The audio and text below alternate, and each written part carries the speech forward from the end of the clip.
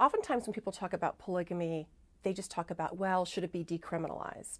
And I think certainly it could be decriminalized, so we will no longer put people in jail for trying to marry more than one person. But I really think that that is not enough, because people are also really right, their intuitions are correct, that polygamy does give rise, I think, to some fairly exploitative and opportunistic behavior that's really not what we aspire to for family law and family relations in the United States.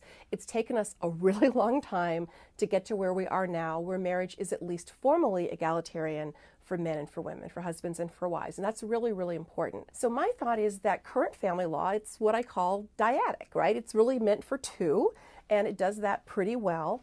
But I think that we could also accommodate polygamy, probably not through current family law, but actually through a whole other part of the law that people don't usually associate with family law, but which lawyers think about all the time, which is commercial partnership law. And if you think about it, what's really causing a lot of the opportunities for bad behavior in polygamy is it's the serial ongoing nature of the union, that people come and people go.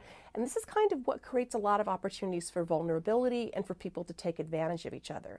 Well, as lawyers know, that's also what characterizes the commercial partnership form as well, is that people come and people go. You think about a law firm. You and I start a law firm, right? And then after a few years, we're doing well, we admit someone else. And then I want to go do something else, so I leave. And then you admit a few more partners, and then one of them leaves to pursue something else. So it's that ongoing multiplicity with people coming and people going that actually gives rise to the opportunities for vulnerability. And my point is, we already have an entire set of laws and norms, what we call in law default rules, that we can turn to that are trying to address this issue and trying to get people to treat each other more fairly as a baseline. Now, I'm not saying, okay, we're just going to make polygamy just like commercial partnership. Of course not. What I'm saying is that some of the basic norms of commercial partnership law could actually be imported into family law and could be used to govern polygamous unions, or what I call plural marital associations. Some of these basic norms would be things like unanimity, that no one can enter a plural marital union unless everyone who's already in the union agrees to it. And that's a very, very big change. So the husband cannot go off on his own unilaterally and just say, hey, look, I brought home a new wife. Instead, all of the current existing wives would have to agree.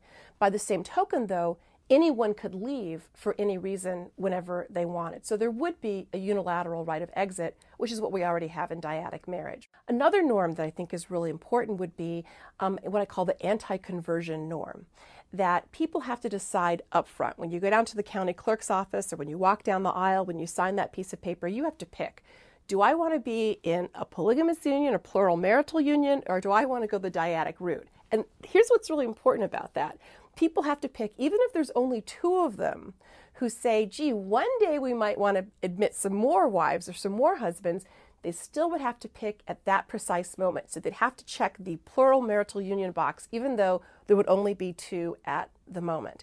And then you can't convert, you can't cross back and forth. So if you've signed up for the dyadic marriage, which is what we have now, and you want to add someone else, you'd have to divorce and you'd have to re-up under the plural marital union. So that would give protection for spouses who really want to be in dyadic unions.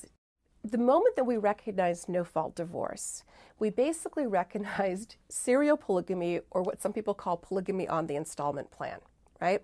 So right now, you can marry as many people as you want, just not all at the same time. And as a lot of divorced people, particularly divorced women, will tell you, having your husband leave you and move on to marry someone else creates its own set of economic vulnerabilities and can really actually create some economic harms for your children and also some emotional harms for your children.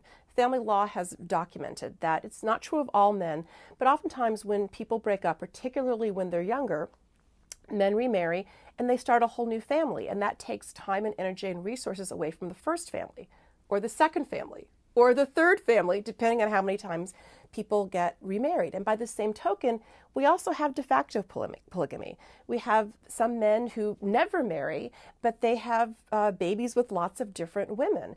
We don't prohibit that. We don't say that that somehow should be criminal and you should have to go to jail. We do insist that they support all of those children, and we do insist that they support all of those families.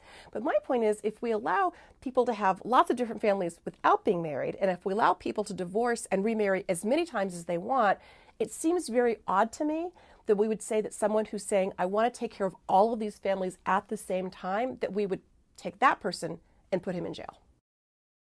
In researching this article, I discovered that the densest populations of practicing polygamists are not Mormons, not fundamentalist Mormons in rural Utah and rural Colorado and Arizona.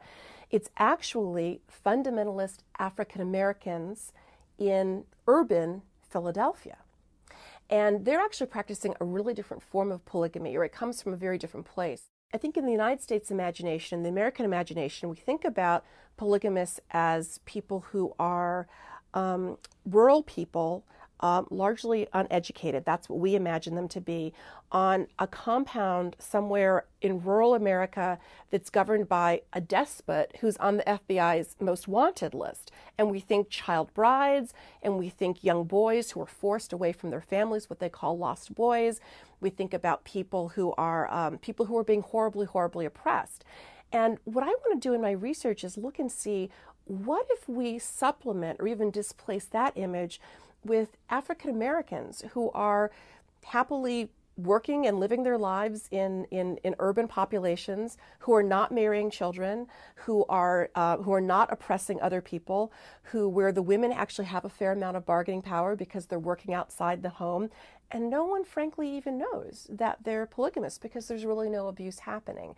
What happens if we kind of shift our lens a little bit to think about that image in addition to this other image that we think we rightfully find so troubling?